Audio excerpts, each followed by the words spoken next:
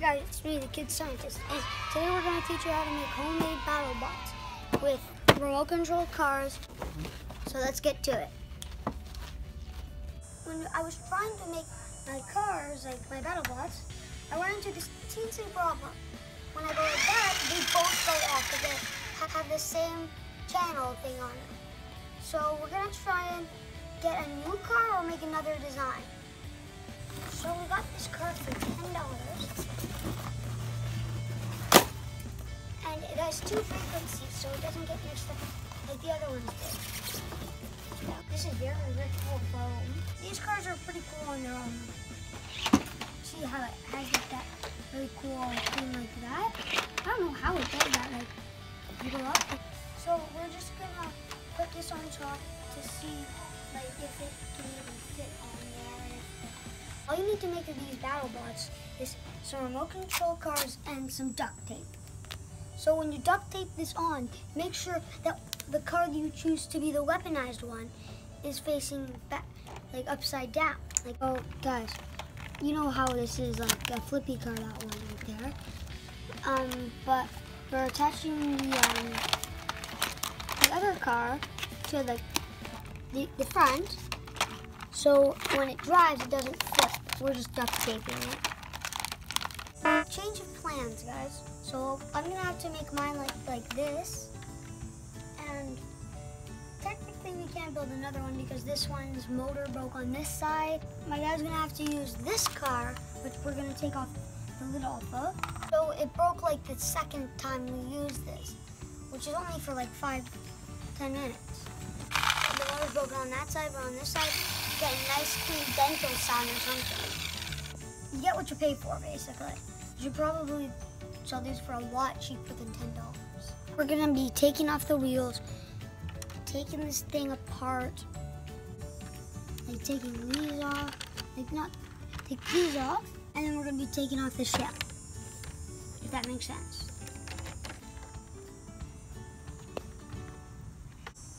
And you know what's smart about this thing? It has a magnetic end. I'm not sure if my dad used his magnetizer to do this, or if it came like this. But it's pretty cool. And now we're just gonna take this thing off. Oh no, there's a knot.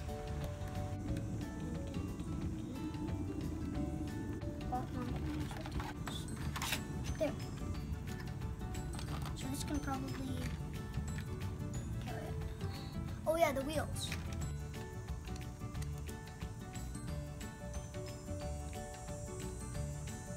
So look, this is what the motor looks like after a bunch of stuff we've done. And look, these are actually spinning, so when you stop it, and the centrifugal force, I think. Yeah, it's definitely centrifugal. It's not falling down, and when I let go, it kind of falls. Up, down, up, down, up, down, up, down, up, down. It tickles.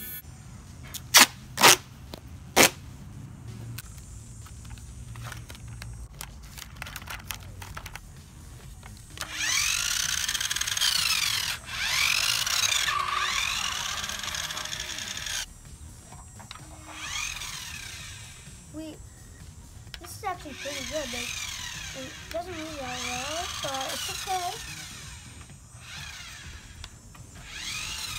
We're going to be attaching the styrofoam, and then we're going to be attaching the butter knives. I mean, of doom. So when this goes back and forth, it doesn't hit that wheel, creating friction. This is what it looks like, and we're going to attach the butter knife. So to this. So when it spins like that, it won't hit the wheel. This is what it looks like. My God, that's powerful. Like, I think that could break a can open. Like the amount of force that has. Like, you literally clobbered it. Oh my God.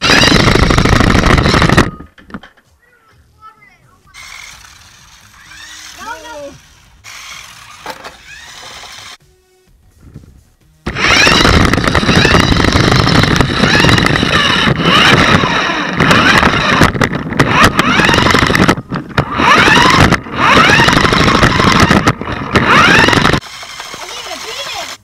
trampoline soccer.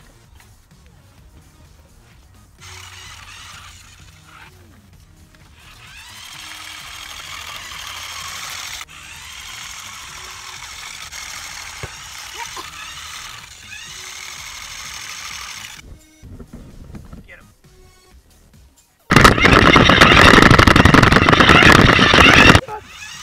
Hit it! That's what it looked like.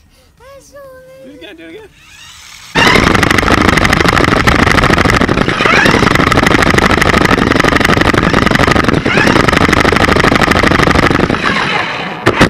So make sure you have it counterbalanced. So like one knife end is facing this way, the other one's facing that way. So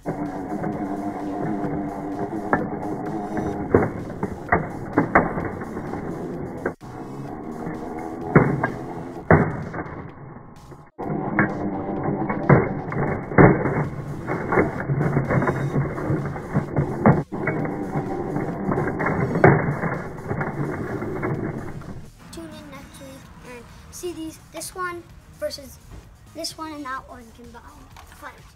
And you've seen what this thing can do. It scratched the car. I don't know if you can see this. And look, it's one there. Like, see those little marks? Right where my finger is. See the little mark there? And that's from the knife hitting it. I had a lot of fun making this. And it was really fun. It might have took a little while. We're finally finished. And don't forget to subscribe. Bye!